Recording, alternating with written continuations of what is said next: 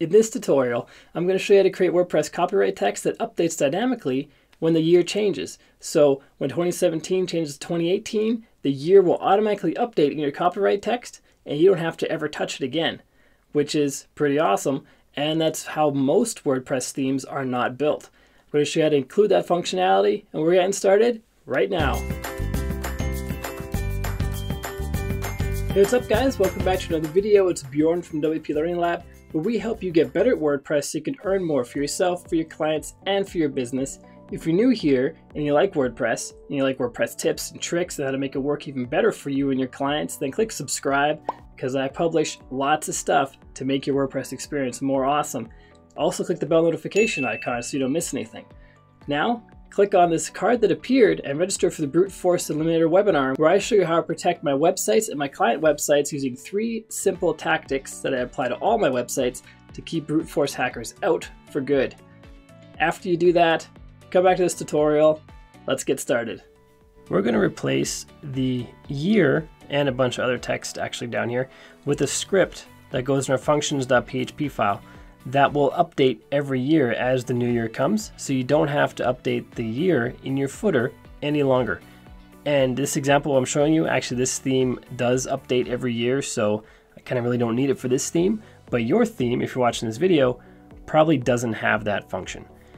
And where you can find that function is on the blog, linked to in the description down below. This page currently has this one functions hack. There's going to be a lot more on here to come. And by the time this is published, there might already be more on here. I'm not sure yet. But what we're going to do is copy this first code block into our functions file. The second code block is going to go into the footer file of the theme. This would ideally be in a child theme. If you don't have a child theme yet, click on the video that popped up in the card just now to get a child theme. It's a complete walkthrough on how to set it up, so check out that video. If you do have a child theme, or you want to do this right in your parent theme, which I don't recommend, but if you want to do that, here we go. I'm going to double click into this code block, going to copy all of this code onto my clipboard. Going to pop into my file manager here, going to go to public_HTML, WP content, plugins, not plugins, themes. Color Snap Child is the one I'm working on. I'm going to open the functions file, highlight it, click on edit. I'm going to paste the code I just copied right here. Now the functions file is PHP. If you put a comma or a quote or anything really in the wrong place, your site's going to go down. And it's going to stay down until you fix whatever caused the problem. So you want to be very careful in here. This code that I copied and pasted just now, it should work, but you never know. So I'm going to save changes first. I'm going to go back out to the site, refresh it, and if it stays up, everything should be okay. And it reloaded, everything should be okay. If you want to be extra safe, do a complete backup of your site before you mess around in here, or at the very least, back up your functions.php file. Just duplicate it inside the manager, file manager. Let's go to here, right click on it, click on copy. Asks you where to put it. It usually defaults to the current folder, so I'm just going to copy it to here. Doesn't like that because it didn't change the file name. Let's try that again. Copy. I'm going to call it functions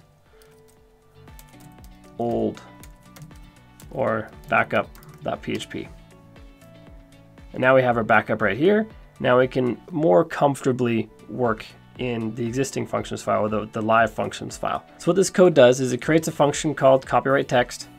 It takes 2 variables or 2 arguments. One is year 1, which is the start year of your company or your website. The second is website name. We're going to enter those later. Next, we're going to create a variable called year. We're going to assign it the current year. This is the PHP function to get the current year. Then we're going to echo out the copyright symbol and the word copyright.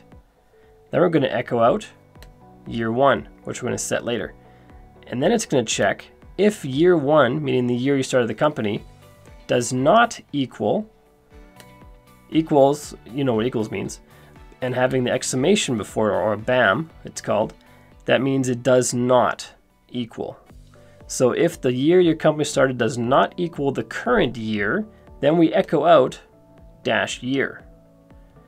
If the year 1 does equal the current year, so if you start your company in 2018 and it's the year 2018, it's not going to show 2018-2018, it's just going to show 2018. I'll show you a live example of that in just a second. And then finally, we're going to echo out the website name variable, and then all rights reserved worldwide. And that's the end of the function. To make this actually appear on your site, we got to put the second part of the function into the footer, which is right here, this code block. I'm going to copy and paste it into the footer file, which I have right here in my child theme. I'm going to find where the existing footer code is. The footer file is usually not that big. It's usually pretty easy to find the copyright function. And it's right here where it says footer copyright. And then it has the actual output of the copyright there. I'm going to click right below it. I'm going to paste my function or my code in there because I want to try to match these up so they look the same. If I save changes, go out and refresh the site, we have our nicely styled copyright here, which is the one we're replacing, and then ours, which doesn't look quite the same. So this is our chance to match them up.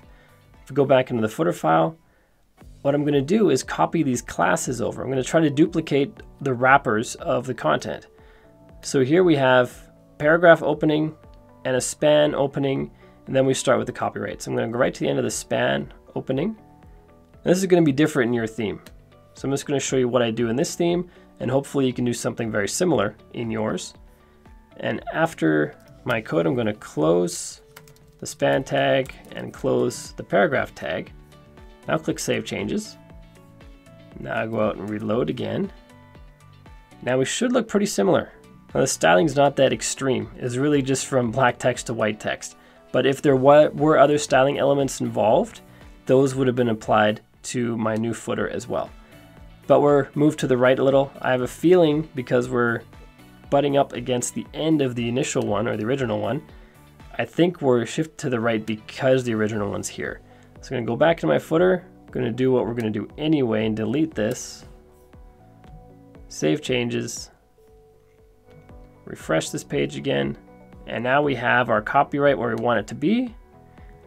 But we have to make two updates. Got to change the start year if you need to, and the your website name.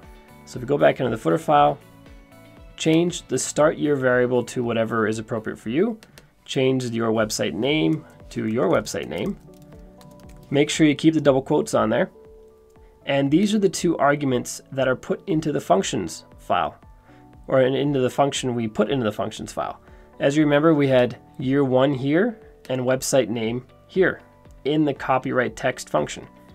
So if we go back to functions, we have the copyright text function, and here are those two variables. So it takes that input right from here. I'm going to save changes, refresh this page again, and now we have what we want. Now there's one last thing I want to demo. What if the current year is the start year of your company? So if we go back into the footer file, and I'm going to change the 2014 to 2017. Now if everything goes well with our function, instead of having 2017-2017, it should just show one instance of 2017. So I'm going to refresh the page, and there we have it, just one instance of 2017. And now we have a dynamically updating footer.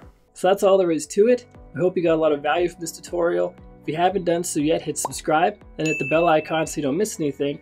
Also, click the card that just popped up, register for the Brute Force Eliminator webinar, where I show you 3 tactics that I apply to all my sites and client sites to keep brute force hackers out for good. And after that, click on one of these videos that popped up on the right hand side so you learn even more about WordPress. And until next time, keep crushing it, and I will see you in the next video.